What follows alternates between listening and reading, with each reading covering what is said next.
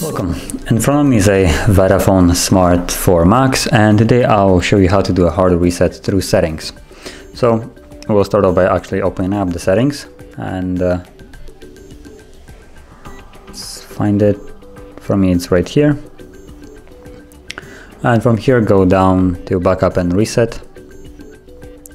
So right here, and select factory data reset.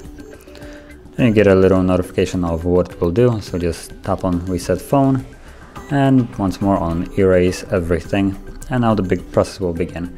Now it might take several minutes, so just be patient, and I'll be back once we're presented with the Android setup screen.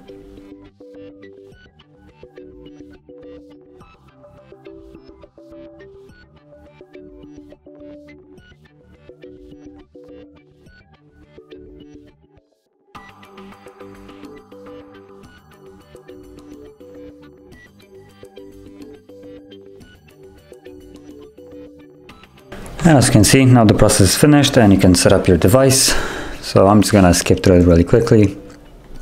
Let's change the language from Greek to something like English. Skip.